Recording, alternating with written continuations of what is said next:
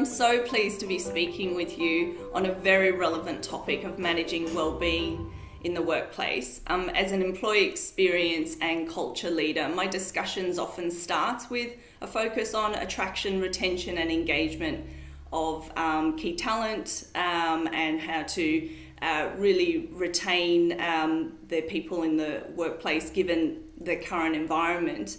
But inevitably our focus turns to how well-being is actually hampering retention and engagement and what can be done to reduce the risk of burnout. Our Global Talent Trends study, which consists of 14,000 voices across 13 countries, has a really clear sentiment that this year, as compared to other years, employees are feeling quite fatigued. Just to throw a statistic in there early, 78% of Australians are saying they're at risk of burnout, which is a huge increase from 63% in our pre-pandemic days. And, you know, from your perspective as a leader of workforce mental health and well-being, what shifts have you seen during the pandemic and the post-pandemic days with your clients? Thanks for having me, May. I think for us, some of the things that I'm seeing predominantly around this energy crisis, I think one of our colleagues, Cynthia Cottrell, she talks about this beautifully as a global energy crisis. And she talks about our needing to find these sustainable and renewable sources of energy for our people in workplaces, and looking at ways in which we can create that job satisfaction and that sense of connection to the work that we do, which actually helps us to feel good because there are so many great health benefits of work. But that, you know, when we continue to ask more of our people in an environment, especially over the last few years with the pandemic, where people are already low on energy in their everyday lives because they're having to respond to constant changes and constant shifts in expectations and lockdowns and all the fun things that we've had to navigate, when those energy levels are already low, we don't have enough left in the tank to then come to work and also be immensely productive and immensely efficient and all of these extra things. So I think it is really important that when we look at, you know, burnout as a concept, this some new emerging concepts that we had over the pandemic around things like languishing, right, which is a little bit different to burnout. Burnout is that complete sense of overwhelm, that complete sense of, you know, exhaustion. Language is kind of that, everyone was calling it the meh feeling, you know, I'm not, you know, in a crisis situation, but I'm also not at my best either. And we saw some other really unique concepts emerge too. There was lonely, that was a new one for us as well. It's kind of the opposite of the loneliness effect that was really predominant with the pandemic, especially in our older Australian and younger Australian groups. But lonely was what most of us, you know, was feeling when we were working from home essentially too. Lonely is that lacking of personal space, right? Those moments in the morning when we drive to work and we can crank up our own tunes and listen to what we want to listen to on the radio after the kids have all gone to school. We have our own space. So during the pandemic, we really missed out on those transition spaces. So we saw a lot of these kind of terms come through and really, you know, they were really epitomized in our everyday life. So burnout's been around, probably that concept's been around for a few years now, but it was never so prominent as it was during the pandemic period. And so we need to, as you know, in terms of organizations, start to look at, I guess, strategies to combat that sense of having an empty tank. By encouraging employees to find their joy and also find their flow a little bit more at work, so they can have those moments where they're topping up that tank again. You're so right. That was definitely a clear trend that we found in our research, that the relatable and leading organisations are turning very much towards that human-centred approach when it comes to leading, and learning from the crisis in terms of becoming more empathetic and how they reach out and connect with people. Not all the organisations are continuing on that path. Some are potentially reverting back or thinking, well, pandemic is over now. Now we're moving into a new phase. The concern is that the top reason that employees are feeling burnout is not being sufficiently rewarded. And this is something that keeps cropping up in a conversation when I have with my clients, that potentially leaders are not fully understanding the definition of burnout and the sources in which burnout occurs. And so they're thinking it's to do with the individual not being able to cope with their work or poor time management. But as you know, the World Health Organization officially categorized it as an occupational phenomenon and not a medical condition. So really is the onus is on the leaders to actually put the strategies in place. From your perspective, what would you say are some of the more effective workplace strategies, and what are those critical success factors when it comes to a well-being strategy that works? So one thing I always revert back to, I love to talk about this concept of a well-being bucket.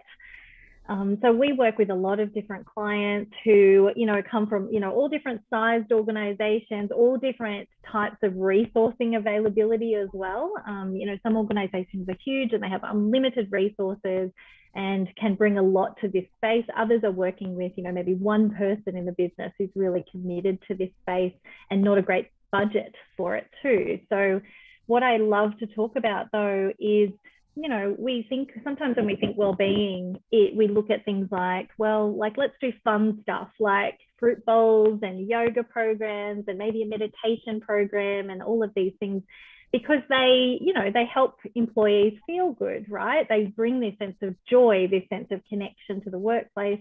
And all of those things are amazing. Don't get me wrong. I'm not discounting those as a well-being solution.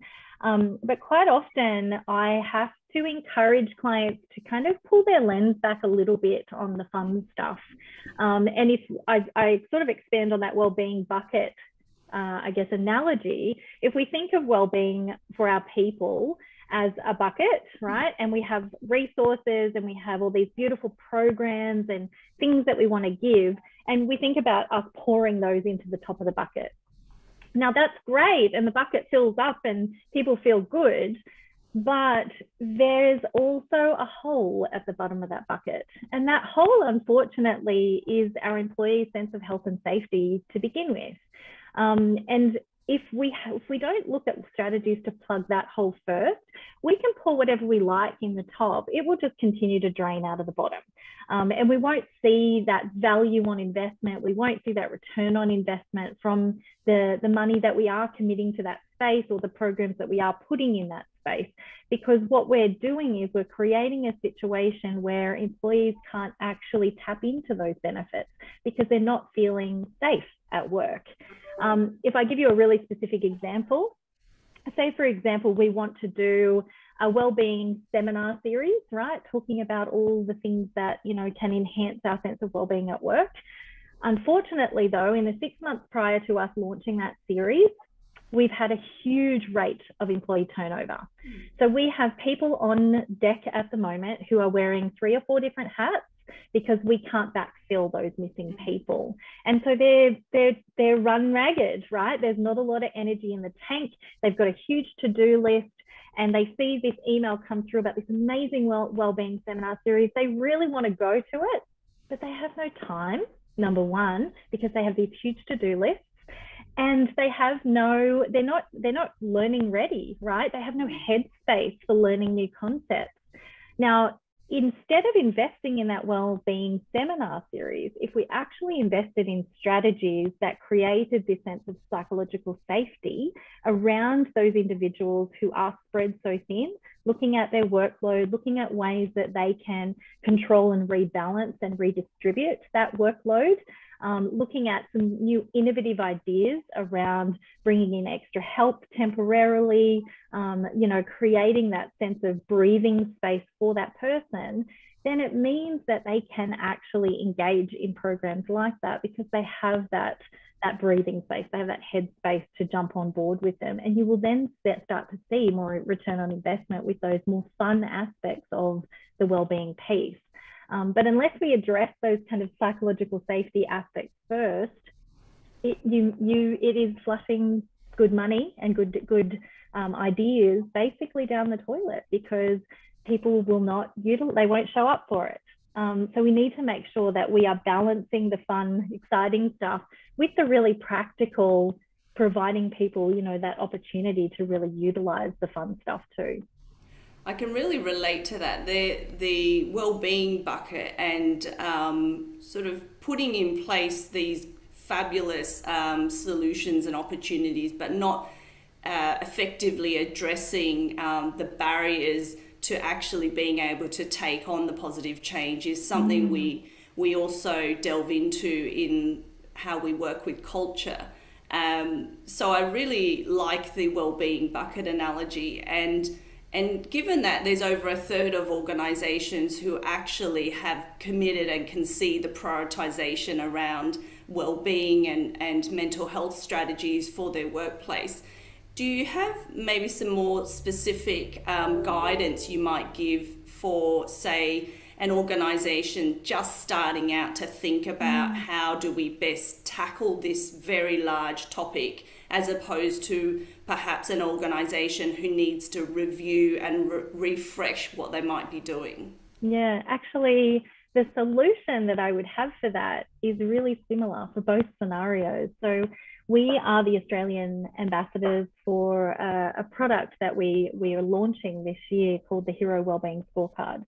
Now that scorecard was established in our US Mercer offices, which is fantastic. And now we're extrapolating that to an international audience. So Australia is one of the first countries to jump on board with this.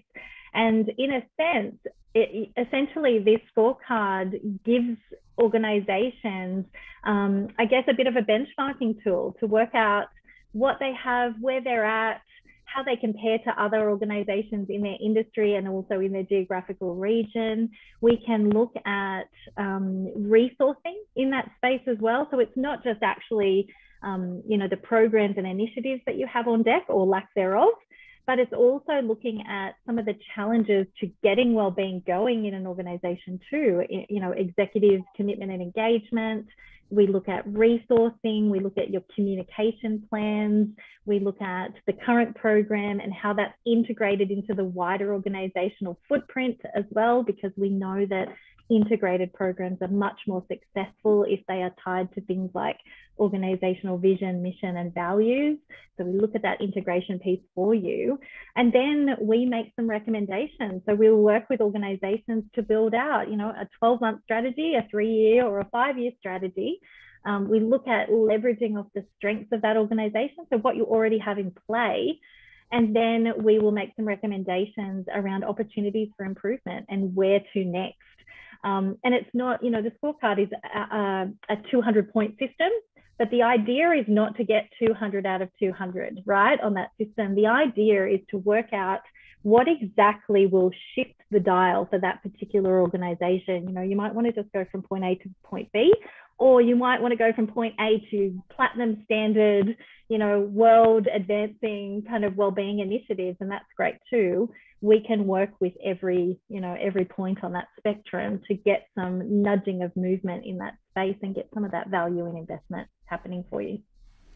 I would imagine a scorecard system would work very well for the leaders who are very keen on measuring return on investment or return on the individual, perhaps, in this current climate, and knowing that their financial investment or change when it comes to implementing strategies actually has a clear return.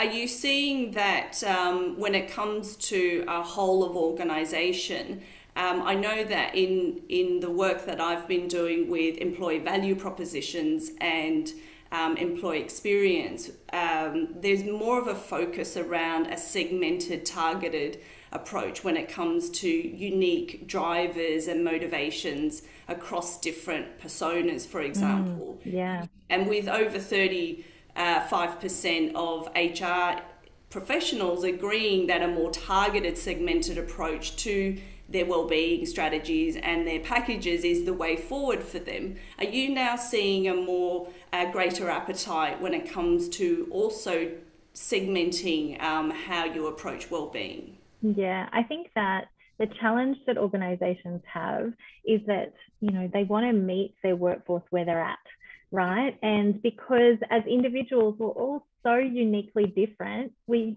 have unique needs as well. And I think, the pandemic has taught us this too, in that, even our individual experience of the pandemic was so unique, right? And what we needed throughout that period was really different to the person sitting next to you. And the challenge is, right, to meet the needs of many, but at the same time, we want to be inclusive to all. And that can be a really tough juggle, right, at times. And I think this is where data analytics can really play strongly to, an organization's planning and the strategy piece. Looking at your data, so things like your claims experience, looking at grievances, looking at even things like exit interviews and why are people leaving? What are their reasons for leaving? What weren't we meeting for this person potentially? Looking at things like absenteeism, what are the rates like? Where are your hotspots? We've recently worked with a client, which was fantastic. It was such an interesting piece. We looked at workers' comp claims data and we looked at salary continuance claims data. And we were able to sort of notice some really specific trends happening around particular groups within the organization. So for example, one of the highlights was women over 50s in executive level or senior leader level positions had an increase in breast cancer claims specifically.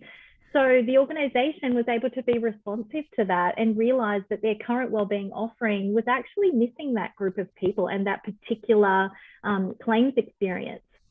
And so in response to that, one of the biggest, I think, issues with that senior leader level is time, having time to go and, do screening and they put these preventative measures in place. So they were able to create a program where they were bringing some of these early intervention processes into the workplace and fit that in with, senior leaders' days so that they didn't have to take time off work to go and get a breast screen. They could actually do that within the workplace and sort of start to put some of those mechanisms in play and create that really specialist program within their overarching wellbeing program to address real need that they were seeing in their claims data. So being able to kind of pare back that data can be really beneficial sometimes. They also had, another one was, men aged 30 to 40 and an increase in mental health claims, which was really interesting to see, especially over the last 3 years. And so then creating some of the peer support men's mental health group and having more men trained up in the organisation to be those kind of peer or colleague support people. So putting people through mental health response training or mental health first aid training so that men had more men to talk to about these things, and they were starting to break down the stigma around men's mental health and really do a concerted effort to address that particular group, so that there was more on offer for that group. And we saw some really great shifts. We're still tracking and monitoring that with some surveillance around the claims data, but yeah, it was really interesting to be able to come in and do some really niche programs. The data insights and marrying those up together do often tell quite a unique story specific to that organisation. I wonder if the hybrid environment we're currently in now, has that challenged how you work with organisations to really deliver on the health outcomes?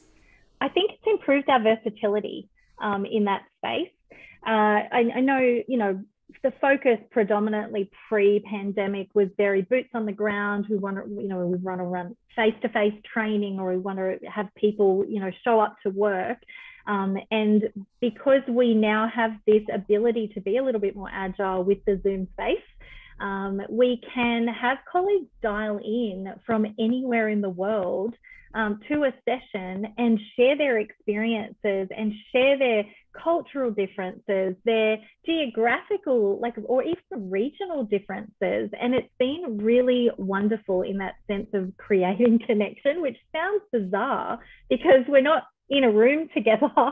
But because the resourcing is, and overheads are lower in a Zoom space, it means that we can actually run programs further, right? We can run more sessions of a program because we don't have to fly people in from all over the place to one place, and there's no all of the overheads associated with that. But then we also have these opportunities to share amongst groups that wouldn't ordinarily get to share with each other and connect with each other too. So I think for us, it's actually created this really agile, versatile state of play where we can, again, and I hate saying this because it sounds so cliche, but we can meet people where they're at, right? In the comfort of their lounge room or their home office, which is really great. One of the other ways we've been able to be agile in this space too is we have really forged into the micro learning space over the last 12 months. So rather than doing these big 4-hour or whole day training sessions, what we've started doing is just providing these little brain-friendly brain dumps of information that, 5-10 minutes long. People can listen to them, in a break, while they're getting a coffee, while they're driving up to see their next client, going for a walk. They pop it in as a podcast in their ears, and they get this brain-friendly dump of information that's practical and that they can apply it straight away in their everyday working life. So that's been really intensified over the last 12 months, and we're seeing great responses to that because I don't have time to read a 7-page document. I don't have time to sit through a 4-hour training session, but I do have time to listen to a 5-minute audio on how to habit stack or how to be more time efficient in my day, or, whatever it might be. So yeah, I think it's opened up a world of opportunities for us. Meeting people where they're at. I love that. I'm going to use that now. So thank you for lending that to me. I love those mini brain downloads. Yeah. I mean, does that give rise to a different way of working for well-being strategies? And this is my last question. So it's more around, leaving people with the sense of, if you're looking for something different, and I know organizations are constantly striving to differentiate themselves from their competitors, but also just to re-energize their own workforces. What are some of the more innovative well-being and mental health strategies that you've been involved with? Oh, geez, there's so many. I mean, for me, it's really the tailoring, I think. It's not doing those one-size-fits-all or tick-a-box approaches. It's being really strategic and looking at the needs within the organization and then driving initiatives that meet those individual needs. I think that, in terms of the micro learning piece, I think that has been a really critical shift in our space.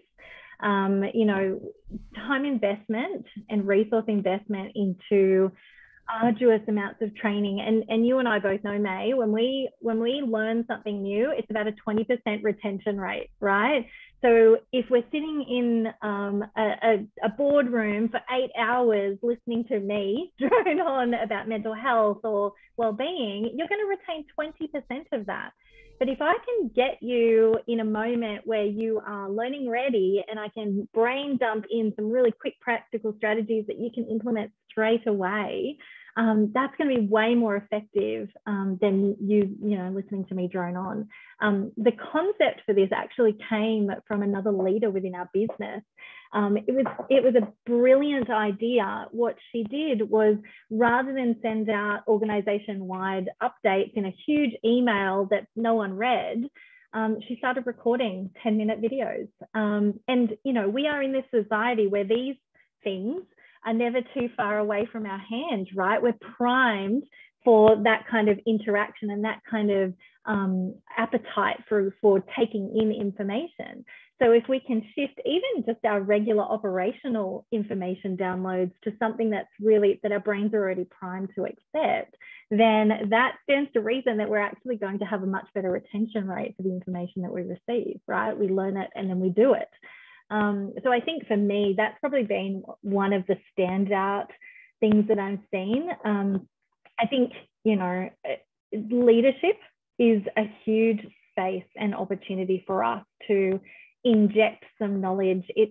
I presented at the Psychosocial Risk Conference earlier this week, and a big topic was how do we help leaders, because there's never been a time in human history where leaders have had so much expectation in terms of what they do. It's not enough just to be a technical expert in their space or in their field anymore.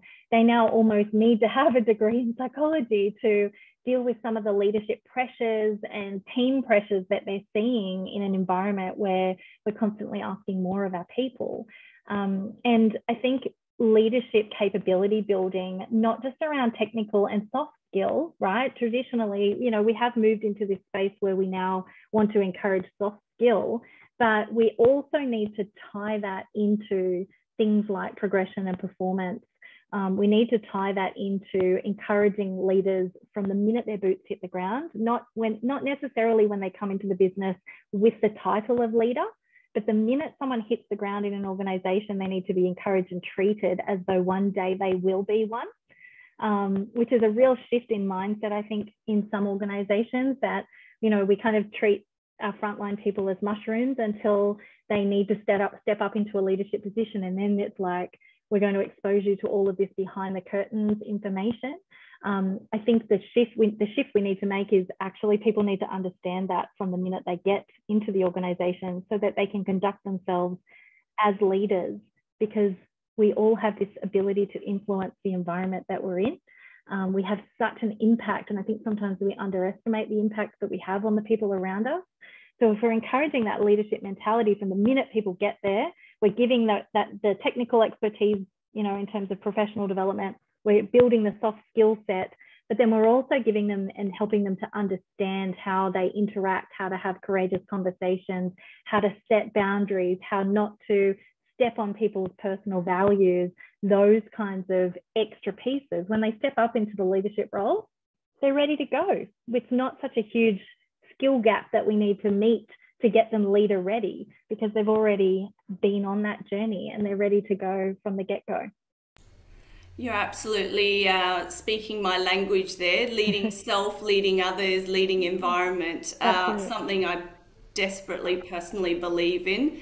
And certainly I'm sure would make a fabulous next podcast and topic for our discussions. Thank you so much for your time, Ella. Really enjoyed having this discussion with you. Awesome. Thanks so much for having me, May. I've really enjoyed it.